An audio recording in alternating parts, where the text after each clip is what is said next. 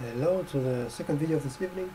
A little presentation of my ready to go post corrective tool. So here it is. Now it's a little bit more stuff going on here. So basically what I'm having here is all of my active post corrective locators in one list. Oh, I want to have this guy visible here.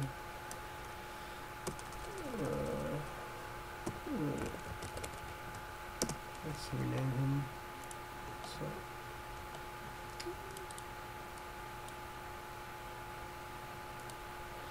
I think you're looking for this.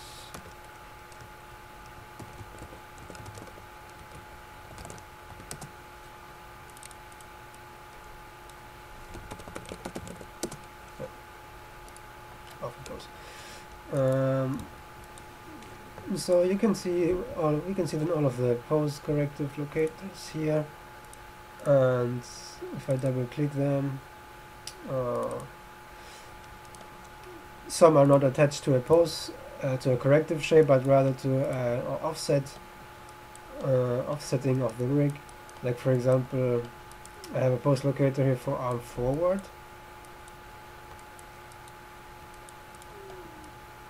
which then is here, and this guy is not attached to any corrective. So on this side we list all of the corrective shapes that we got in our character mesh, in this mesh here, the Blendshape mesh.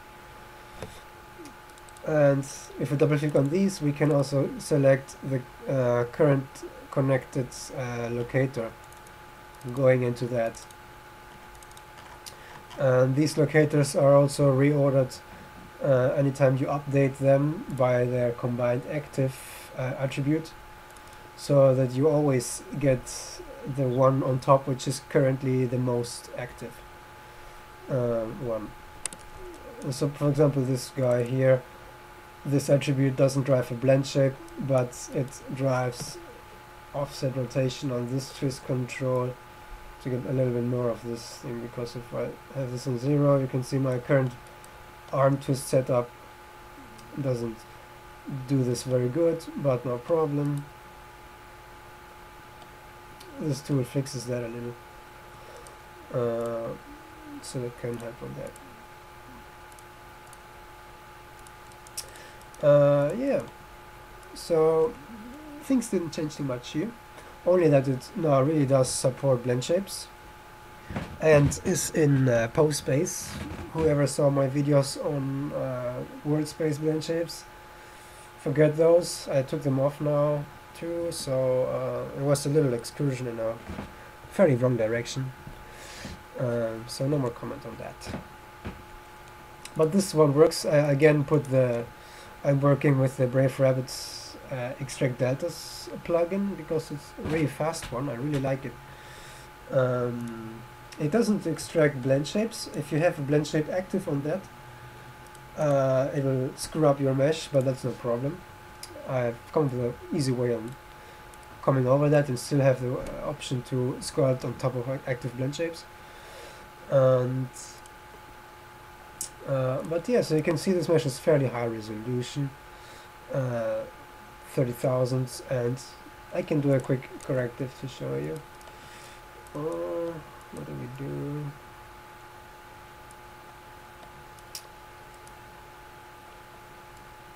I don't know, man. Let's do something here on the back. Maybe let's try arm back on the left side. So I'll post the arm. Well, let me leave the shoulder at 0, so that we can get the full only the arm moving. Okay, so maybe I also want to have another blend shape, another one fixing this guy, but then you'll see here, maybe we can fix it in this pose. So let's do that. let's create a locator. So first select the post joint, then the compared parent, and hit the arm backward, so this post is on backward. Create post locator setup, let go. Then it automatically appears here on the top with 1. So we can double click him to make sure this start corrective sculpting gets enabled. It does get enabled after you press this button, but anyway. This is in case if you want to correct, if you want to make a corrective without making a new locator. Maybe you want to add the corrective to an existing locator. So let's start corrective sculpting here. Let's hide stuff. And let's do a quick repair of this mesh. I think I am mirroring. Yep, let's hide that. Let me turn it off. And now let's push a little bit here to the outside. Whoa, you are really smoothing the shit out of this mesh. Whoa.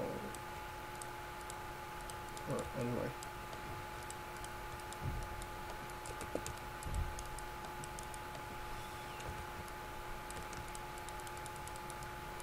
So let's smooth here a little more. These intersections. With these smooth commands, we can like burn those intersections away a little. So working here, let's do it manual.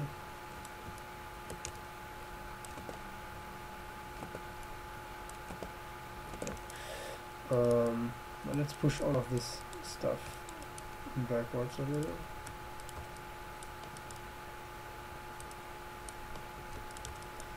Okay.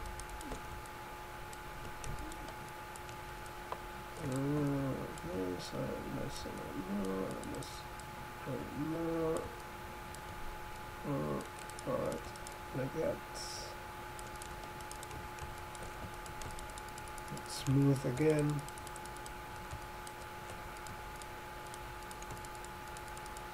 Smooth and push, smooth and push. Alrighty. So now we can see if we can fix this a little.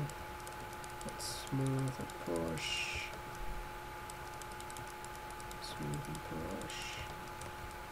Push in a little here.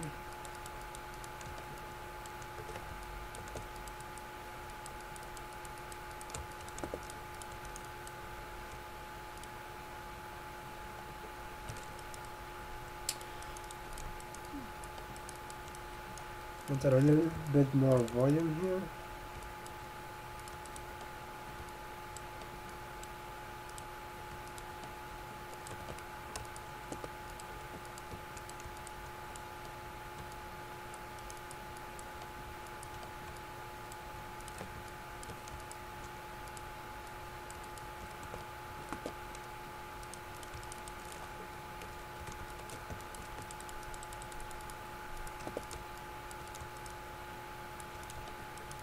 Alright, so maybe this he needs a little smoothing.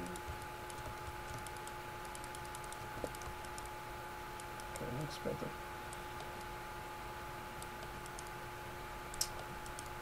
In the end, it doesn't look like we fixed too much, but anyway, this is just for the show.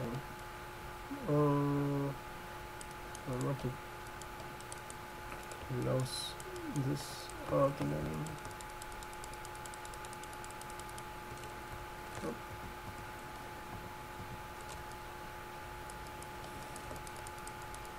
Take care to not move stuff we don't want to move. Okay. Let's get a little bit more push here. We can really exaggerate here a little bit.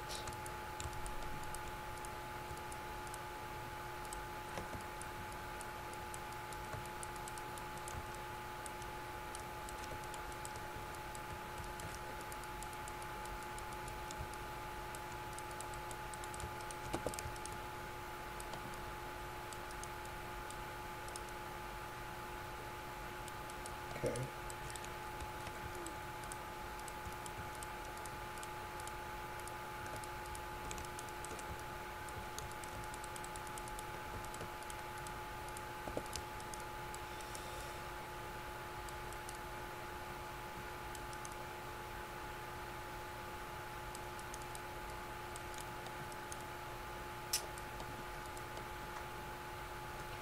Could do a little bit with the clavicle, scapula.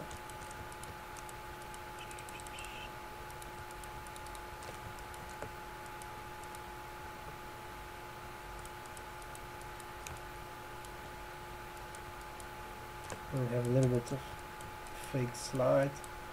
We're pushing this more to the inside.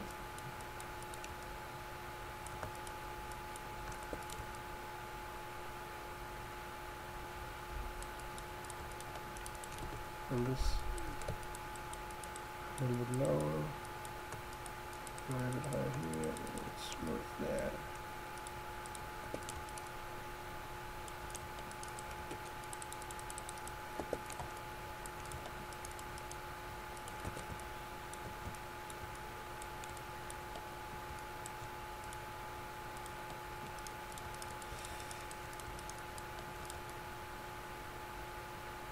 Alrighty, so let's call this done.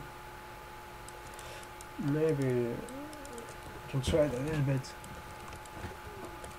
of a ridge here.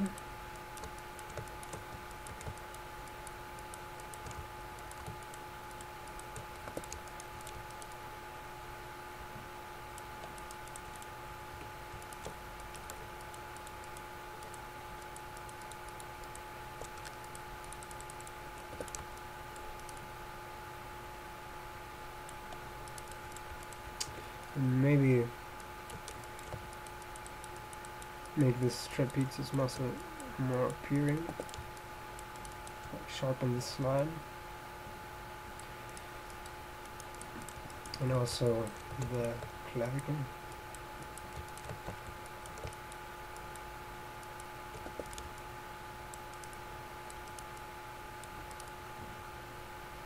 So adding a little bit of anatomy.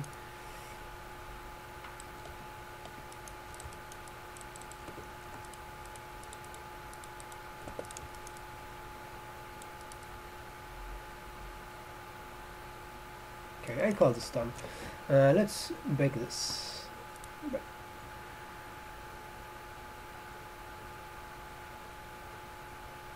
So there you see, that's it. It didn't took more than 3 seconds. And it already baked it, mirrored it onto the right side, and rebaked it again. Didn't rebake it. The mirroring happens post. But yeah, I mean the baking is very fast. I like it.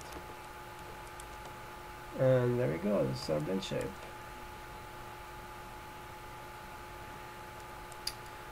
And then we have like some options.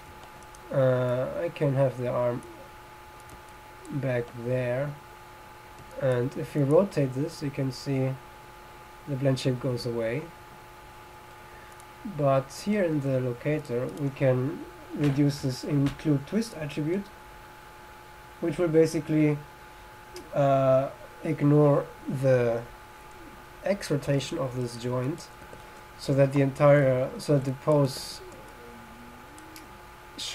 pointing in that direction will be fully taken into account instead of multiplying it by the twist pose.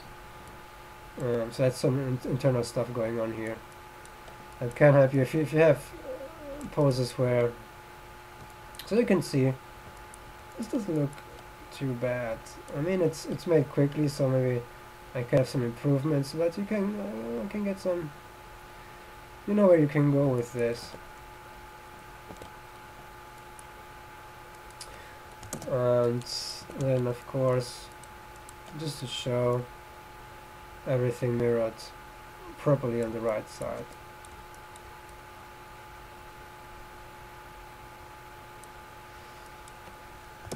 Cool though. So I quite like this shape. I'm gonna save the file here, and just in case something crashes on this next step, And then I'll show you the little extra function that I added, which is down here, edit selected. So on certain correctives I found that my current mirroring method sometimes didn't do quite a good job, and now I still don't know if it's because of the parts of the mesh, because I use the well-known wrap mirror method, where you have your blend shape, you blend shape that onto a clean target, mirror that in X, wrap that onto a new target, activate the blend shape, duplicate clean mesh out again, and use that as a mirror mesh. Works pretty good, but I don't know, sometimes if if the skinning is not 100% mirrored correctly, you may get odd behavior on small parts.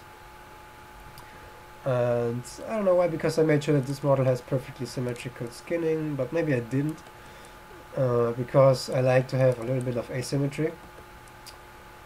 But yeah, so in any case, for example, let's get to an oppose. So let's say we had this arm out pose here. Let's update the locator, so we are here, arm pit, arm out. We're almost there. You always want to edit the pose where the locator is completely active. So I have write a little method here, which is match control rotates the locator. So we have this locator selected. If we now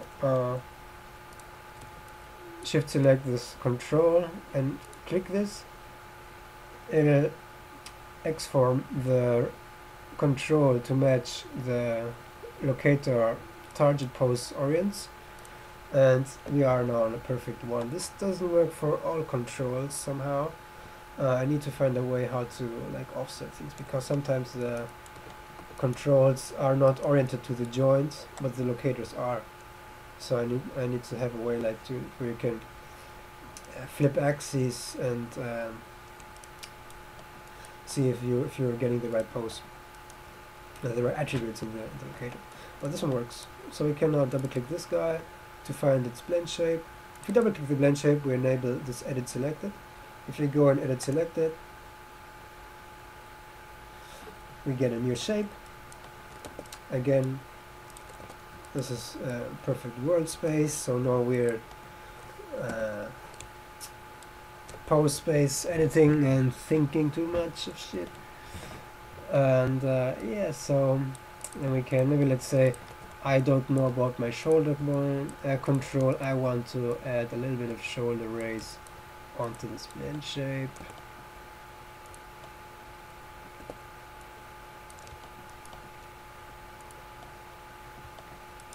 Something like that. Now some simple changes, and now to show to prove if it works, I will just duplicate this mesh out, call it compare, and hide it away. So we will unhide it when we baked our thing back and see if it worked. Now we're finished. We click bake edit. Again, it takes a few seconds. Now it's done. We are back on our skin mesh, and if we unhide our compare mesh, we are in the perfect pose. So I can delete this. You know it works, and our pose works. So you can see pretty much how the arm now raises significantly up. This doesn't make any sense on this pose, because I would much rather like to use these controls for that. But just to show the edit function. And there's still no mirror tool for this, because honestly I would like to make the correctives from the beginning good and only tweak little errors for mirroring via here. But I mean, you could go and just do the same thing on the right side and try to get out again. And yeah, and of course this works even if the targets from the blend shapes have already been deleted, so it doesn't matter. So if I go here into my blend shapes tab and go into correctives,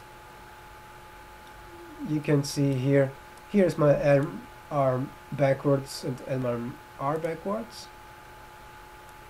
Ah, that's the backwards. And here's our armpits arm out corrective that we just created. And if I were to show you this group before I did this, it wouldn't be here. So let me try this on another pose to show you. So this would be like also like a kind of technique how to get your target shapes back if you deleted them, in case you would like to delete to really absolutely delete the targets from the blend shape, because you can only do that if the target mesh still exists. But yeah, it's a little bit of blend shape internal things, so to know how the blend shape node works. I could also let's do this arm head back pose here.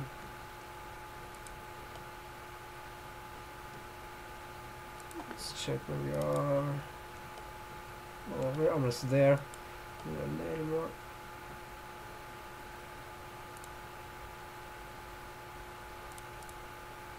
Yeah, I call this good. This is almost one, because the script doesn't work here, because you can see these controls are oriented different than the joints, so it would flip things by 90 degrees in some axes. So I would need like a little button here to flip stuff until you hit the right one. And we just a little more. -41.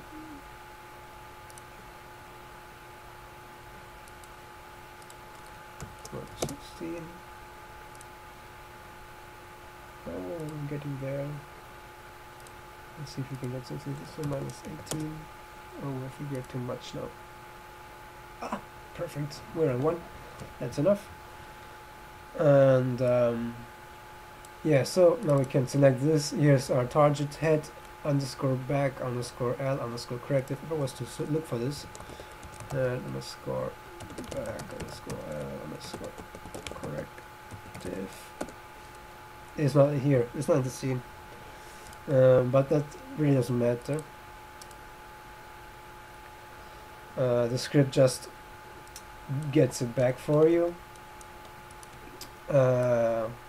reattaches it to the blend shape into the right input of the blend shape, so you can edit stuff. Maybe you want to have around the neck here, maybe just small nitpicky changes.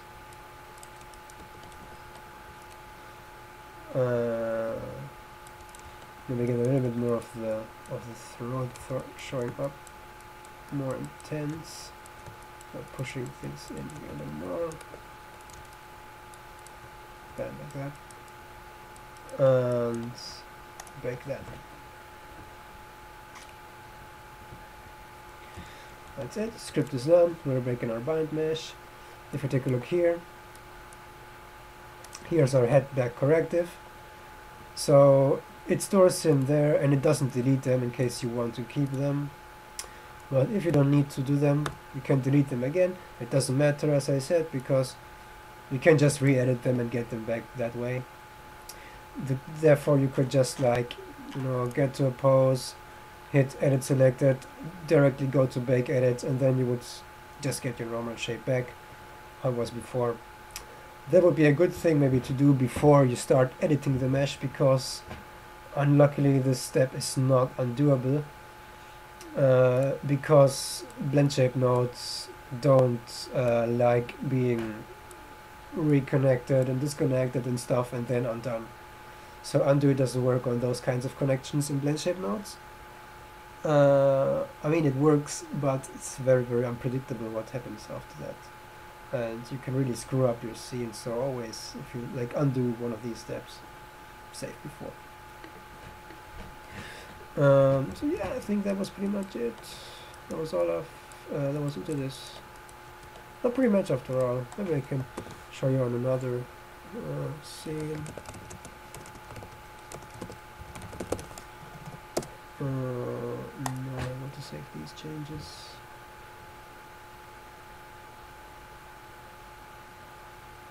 Because you can see here I have blend shape mesh and deforming mesh. Particularly you could have both of these meshes be the same.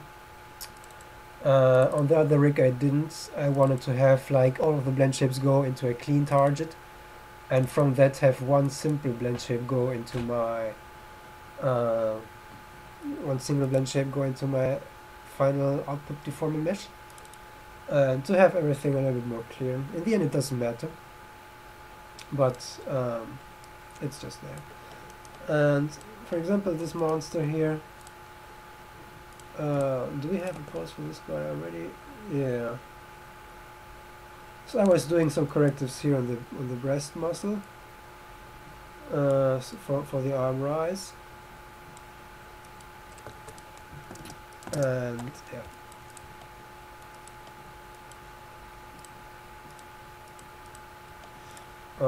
Let's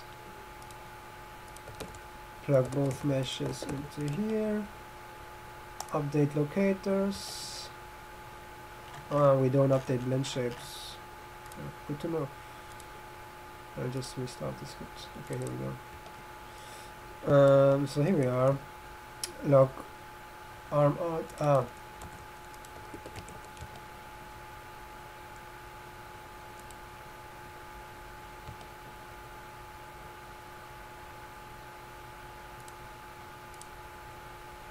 Yeah, I made a change recently to the script so that it keeps your last input string.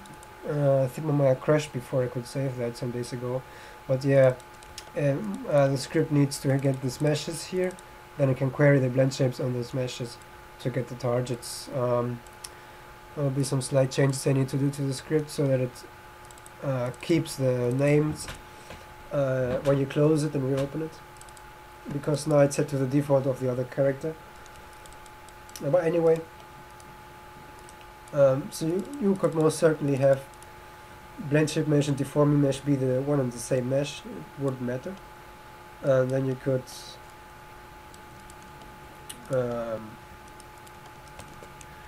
do stuff just on both meshes. That's okay too.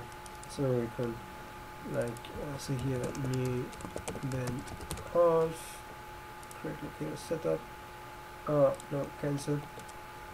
So the script warns you if you don't have a joint selected, it warns you, it wants the joint to be selected. So we select this joint, and we will also select this parent joint, otherwise it will be compared to this one, and it would be a little bit falsening out our results. So now we hit that, there's our gone. Now we can start corrective sculpting.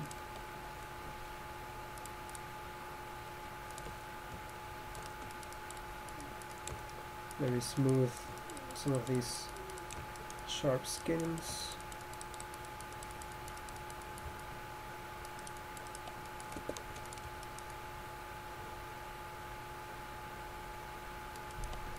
And then when you're done, bake correctives there, and it still works. So now, after baking this, it runs the update correctives procedure, and then he also finds our others, and then we can double click here and we can select this guy and we can edit them. It's basically the same, so you can have like input output this into this. Yeah, basically that's it on the scripts. I don't think there's too much to add to this. It's pretty much good to go. And yeah, I might have a talk to the guys from Brave Rabbit, see if I can get the permission to get their plugin for distributing, and see what happens. So yeah, see you then next time on whatever tutorial comes next. If it's a tutorial or just a show like this, I don't know. However, it's a surprise.